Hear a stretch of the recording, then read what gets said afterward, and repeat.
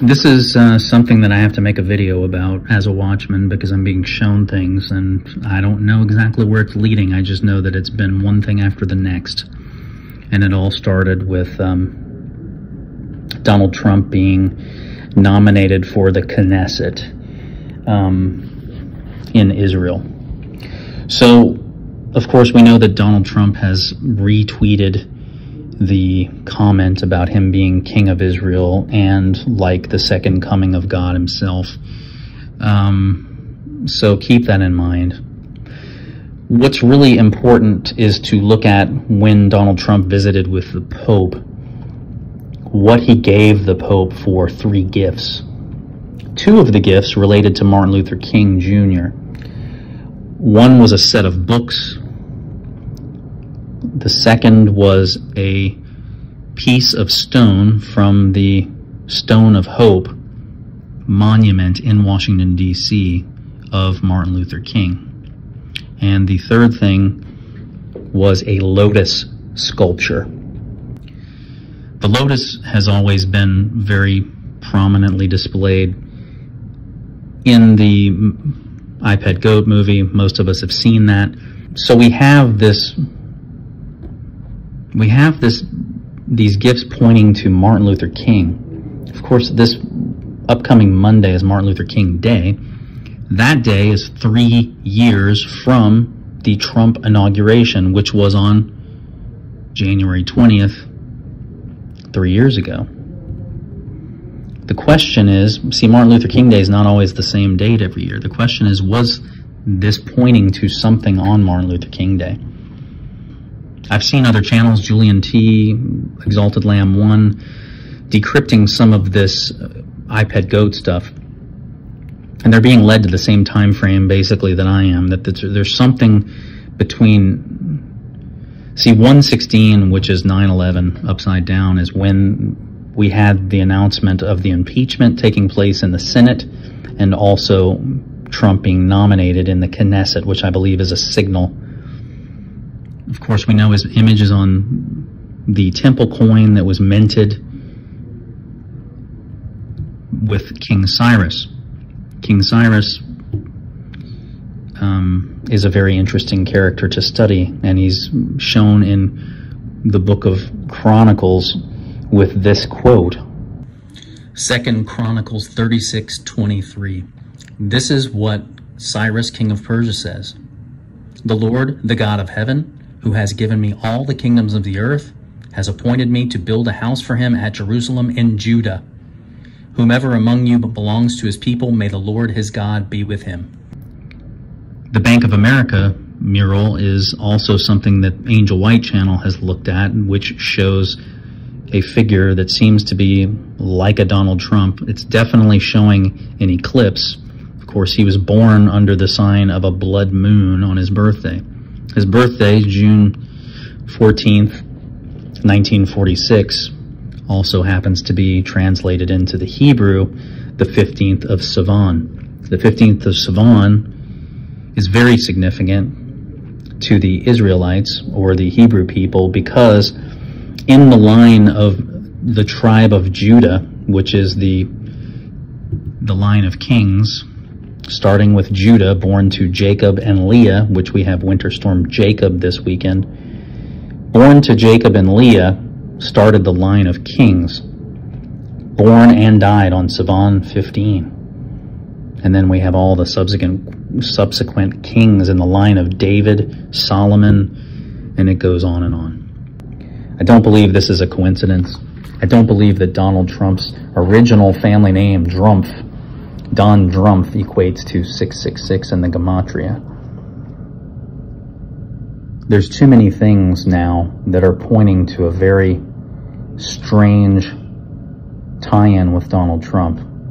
And I believe we're to watch very closely from now, today, until Tuesday, when the impeachment trial is to begin in the Senate, with Monday being MLK Day. And I believe that to be a very, very significant day because of what was given to the Pope. I believe the word king is the key word in Martin Luther King Jr.'s name. The Trump Tower has how many floors?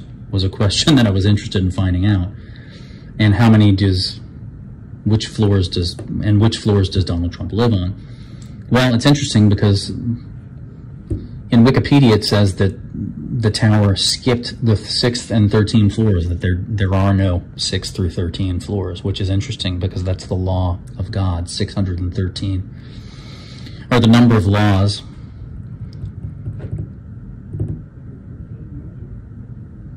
The number of Mosaic laws for the Jewish people to follow. And because of that, instead of ending at floor 58, which supposedly was the last floor, it's now Trump occupies 66, 67, and 68 for a 3-story penthouse. Some pictures of what's inside the penthouse. He has 18-karat gold toilet seats. Apollyon is featured in the prominent place above the mantle. In the penthouse, which Apollyon is, of course, the Antichrist spirit denoted in Revelation 9:11. There are 2 significant numbers for God's identity. Yod-He Vav-He, many of you know, is 26. It's the name of God, the tetragrammation. For Jesus Christ, it's 888. Well, Donald Trump was born under blood moon, June 14th, 1946. 26,888 days later takes you to the Lunar New Year, which is to the Chinese New Year, which takes place January 25th, 2020. I believe that this date's very significant because if Donald Trump is someone that we are to watch, which I believe we are at this point, that day would be very significant in a day count from his birthday. He could be exalted as a god on that day. I believe we're getting very close to the end. I believe that there's signs that I can't ignore. And I felt like I needed to make this video. I believe I've been shown a lot of things about Donald Trump, and many of you get really upset about me speaking of him. I'm a watchman. I watch everyone. I don't know 100% who's who. I know there are many antichrists, and I know they're all rising at this particular time. I know that the falling away takes place prior to the revealing of the Son of Perdition. But if we get close, we may be able to see some of the players on the stage. Many of us see that now. If you remember, I had a dream of Donald Trump asking me who I thought the candidates for the Antichrist were, the top 3. And in my mind, I'm going, uh-oh, he's one of the choices. But I go ahead and say, well, you know, Barack Obama would be one. And Michelle was standing there and didn't faze me. She just looked at me and kept going. And then I said Jared Kushner would be another choice. And then Ivanka, his wife, was standing there. And it didn't faze me, and I kept going. And then I paused because I knew the last choice was Donald Trump. And he leaned in and said, and he was leaning in like waiting with bated breath as to what I was going to say. And when he leaned in, I looked at his face, and it changed into a lion. He had a golden mane of hair, but it was wild looking, like crazy looking. And then his eyes changed, and his teeth looked like vampiric. They were very sharp incisors, like a lion. And he was waiting for me to say it, and the dream ended. Outside the dream, where Don gets fired, and we move to a new home.